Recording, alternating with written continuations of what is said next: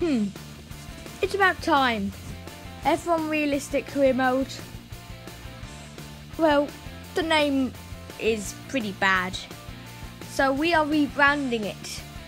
And what a way to celebrate that by doing a video of the top 18 crashes of F1 Realistic Career Mode. I mean, who even invented that name?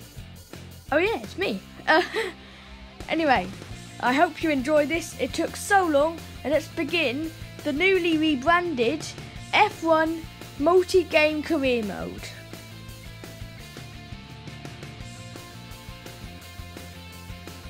In the 2018 Japanese Grand Prix, pinned between Ericsson and Gasly, Romain Grosjean had nowhere else to go. Luckily, Gasly managed to get out of the way before any further contact, but neither was Grosjean or Ericsson going to yield.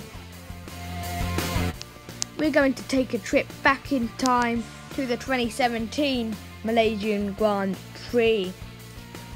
We were battling against Max Verstappen until he dangerously cut across, causing a virtual safety car to be out and ruining our race as well. Luckily, we would come on and come back to P6 at the end of it.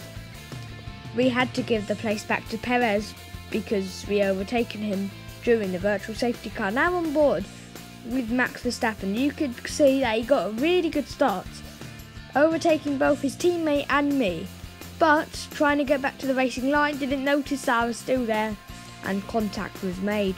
Daniel Ricciardo was another of the drivers to get a good start. He did lose out though to his teammate, and I piled into him after I got taken out by Max Verstappen.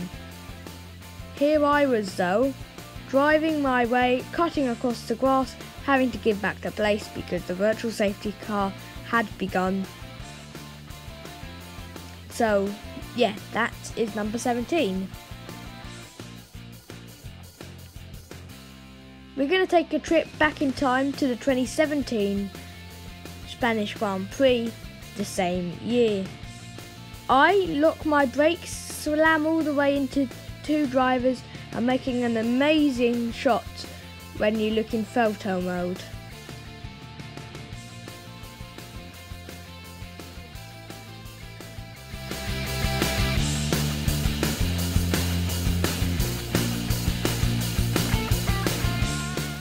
Number 15, that was Raikkonen versus Ocon. They two collided and caused a multi-car pile-up. Lance Stroll was involved, including Charles Leclerc. Ocon later got disqualified, but whilst trying to park up his car, got a grid penalty for slamming into Hulkenberg.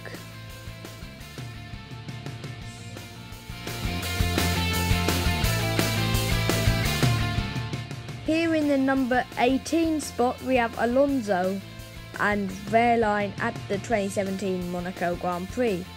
Vettel got through unscathed, luckily, but it was Alonso and Wehrlein who caused a big collision. Wehrlein crashing out and ruining his chances of getting possible points at that Grand Prix. He would never ever score any points ever in his career. Danny Kvyat was having a battle with us in the Williams. We come across there, and unfortunately Kvyat goes up the inside and ploughs into us, ploughing him into his teammate and breaking the golden rule about Formula 1. In the number 12 spot, we have Lewis Hamilton and Kevin Magnussen. Grosjean was battling with Hamilton locking up, going through turn 5 and coming across dangerously, hitting Sebastian Vettel. Later that lap, Magnussen came and bashed into him, including Ocon. He ended up retiring due to a mechanical failure that was not to do with this crash. Number 11 is Lewis Hamilton again, this time with us in the Red Bull. He goes up the inside at the 2018 Japanese Grand Prix. We give him space, but unfortunately it's not enough, and I do take the blame for that, unfortunately. Now I'm looking at it, we don't give him enough room and he's more or less slides into us, but I would take the blame for that, unfortunately. And that was later we would win the championship, that Grand Prix. Us again for the 2017 Abu Dhabi Grand Prix. We go up the inside, squeeze Bottas, he hits us, and going up the inside he goes. We want to defend our position. We hit him, he hits us, kind of, you know. But again, I take the blame for that. I didn't give him nowhere near enough room that he deserved. In the number 9th spot, we have the safety car incident, including Ocon, and later that lap, Marcus Ericsson. As you just saw, the safety car cuts across to Ocon, and then Ericsson does not avoid him and is unsighted. Number 8 is the German Grand Prix, me versus Felipe Massa. He cuts across us and he retires from that race due to that crash. And to be honest, once again I'll take that blame. I'm willing to take that. And up the inside you could see a bit inevitable really. And it was a good board for Carlos Sainz behind. The Hungarian Grand Prix is up next in 2016.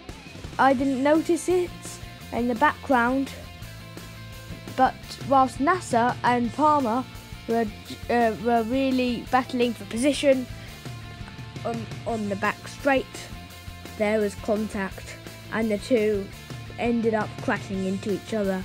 Luckily no one was hurt and they continued their race.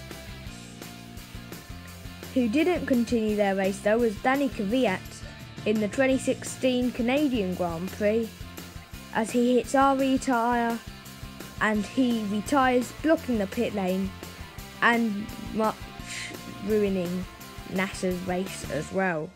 Julian Palmer gets hit by us and we ruin his race as well. We would take a penalty for the next Grand Prix. In number 5 we have the European Grand Prix in 2016. Perez goes up the inside, hits the inside barrier, and unfortunately we cause a pile-up involving 3 cars to retire from that race, including Gutierrez, Danny Kvyat, and one other driver that we will find out soon. It was Verline, I think. To be honest, I forgot it. It was in 2016. We're in 2019 now in terms of career mode. Devin Butler in the 2019 pre-season testing, week 1 had a massive impact. During the first pit trip, he checked out with the new regulation changes for the field. Luckily, he was unhurt and okay.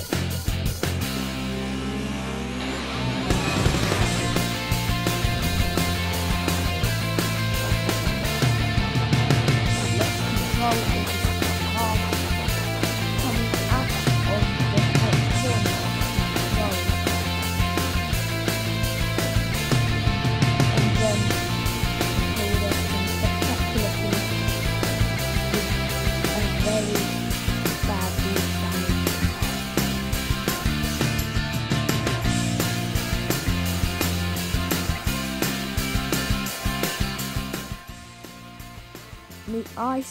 I became a victim of a crash at Bahrain in 2018. It was one of the biggest crashes of the career mode at the time, as well as the year. The one thing that beat it though was this: me losing control of my car, Vettel doing the same, shunting into my car again, causing one humongous pile-up involving Charles Leclerc and Lance Stroll, who ended up retiring due to his suspension being broken. Other drivers, including Kevin Magnussen and Brendan Hartley and Gasly, retired also. This is unseen footage of the reason why I did not continue the 2016 F1 career mode. I had a massive crash during FP3 where I went across the grass and lost control of my McLaren, hitting the barrier, flying up in the air and pulling the barrier out of place. This abandoned the session so that no one else set a time, and then later it was too wet, so the times had to be put into FP2 for the race.